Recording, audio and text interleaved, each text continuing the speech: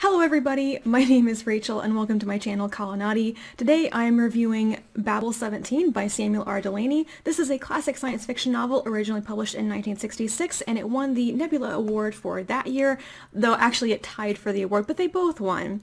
And bottom line, if you don't go any farther in this review, this is a classic sci-fi novel that I was really impressed by. The plot of this book is based on the Sapir-Whorf hypothesis, an idea that the structure of a language can influence or even dictate the way that its speakers think or behave. I was surprised to discover that this particular theory was a lot older than I thought it was. I first heard about it in a linguistics course almost 10 years ago, and for some reason I thought that it had been disproven. That does not appear to be the case. People don't think that it so drastically affects the way that people think, but it hasn't been disproven either. It's had its heyday, but it's not been abandoned.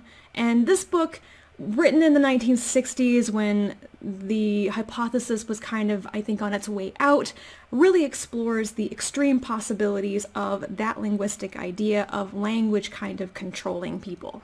In this future, humanity has spread throughout the galaxy and they are currently engaged in a war with the invaders. There have been a series of attacks and infiltrations on the good guys' outposts, and during these they intercept radio chatter, which is in a code that they can't break. They turn to a woman named Rydra Wong. She is a poet with a background in cryptography and amazing linguistic skills, and they ask her to break this code for them. They call it Babel-17. Rydra discovers that this isn't actually a code, it's a full-blown language, making it much more complex. And she also discovers that it seems to have an interesting effect on people's behavior or the way that they think when they learn how to speak it. And she goes off on a quest to discover where the language came from, what it can do, and ultimately try to stop the war and the attacks. I'll be honest, I set my expectations really low for this book. Not because I thought it was going to be bad, but because I've heard various things about Delany's writing style, some of the weirder concepts he puts into books, and I just wasn't sure that it was going to be my kind of thing. I was expecting it to be like a super psychedelic, weird 60s trip, and it wasn't. And it has a 60s vibe, but it's not as far out as I expected it to be. And I think that a lot of my enjoyment of this book comes from the fact that it avoids some of the cliches of 60s and 70s classic sci-fi that are really beginning to annoy me these days. This is a book written in the 1960s by a gay African-American man which explores non-straight sexuality and has a female Asian protagonist. Rydra is described as being very beautiful, but she's also talented and intelligent. She has mental and physical strengths. She is not a cardboard cutout of a female character shoved into scenes to be pretty and to have sex with the male characters. She is a person.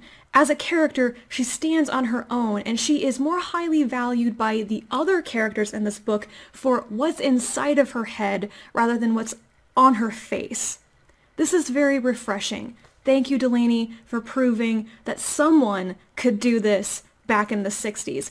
I'm going to have a really hard time giving any other classic SFF books a pass for lack of diversity when obviously Delany has proved that it could have been done back then. He did it! Why didn't anybody else do it too? The other thing that I really enjoyed about this book is that it's based on a linguistic theory, whereas a lot of the SF that I read from this time period and modern is often really based around a hard scientific concept, often to the detriment of character development. But this is a book about language and about how language affects people. And you really can't have a linguistic theory or a language without the people that speak it. Now, there are some jarring elements of this book, mainly because it is old and it is one of Delany's earlier novels. As far as the science goes, I think that Babel-17 is quite typical of a lot of books written before we went digital. A lot of the terminology and the technology is out of date. We've conquered the galaxy, but we're still using punch card machines to run our computers and tape recorders. I didn't find it that bad though. Sometimes I can be really pulled out of a science fiction book when it becomes obvious to me that the science is flawed or incredibly wrong, but I didn't get that sense during this book. It feels a bit old. The other thing is the writing style. The introduction to my SF Masterworks edition does discuss the exuberant language. This book has the feel of a young writer discovering the treasure trove that is the English language and just spewing vibrant words and experimental language across the page. But once again, it wasn't too much for me. It certainly felt like the work of a young writer, but even though I have a low tolerance for experimental language and poetry and so on, it still worked for me, and I actually found that it contributed to a certain atmosphere in this book. The upshot of my review is that I really enjoyed Babel-17. Despite my very low expectations, I really enjoyed reading this book.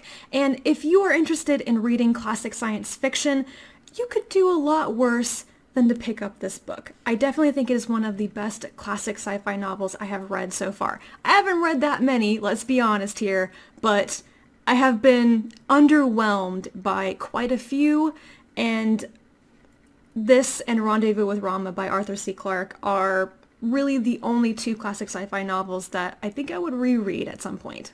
And that's it for my review. I hope you found this helpful if you're interested in reading Babel-17 or another book by Samuel R. Delany. I definitely am going to be picking up Dahlgren or Nova by him pretty soon. Thank you for watching, and until my next video, bye.